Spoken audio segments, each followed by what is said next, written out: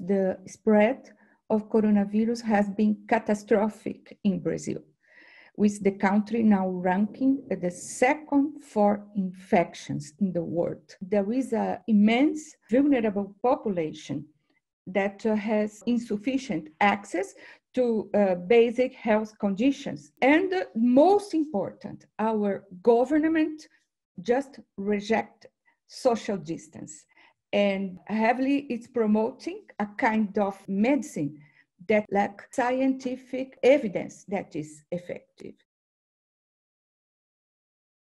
Scientists are working intensely all over the country. The universities are closed and it's not clear when they will reopen. So we are doing a lot of homework. As university members, we have lots of classes to give. So we learned how to give, e-learning classes.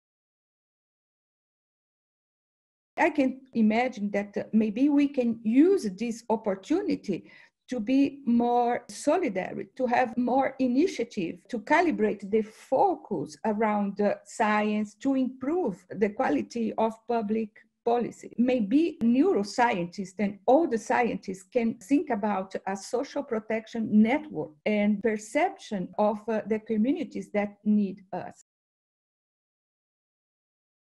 It was really painful to do that because we have a lot of expectations. We want to build a community with another countries, to keep the relationships between Argentina, Uruguay, Paraguay, Ecuador, and Colombia, and countries from Central America.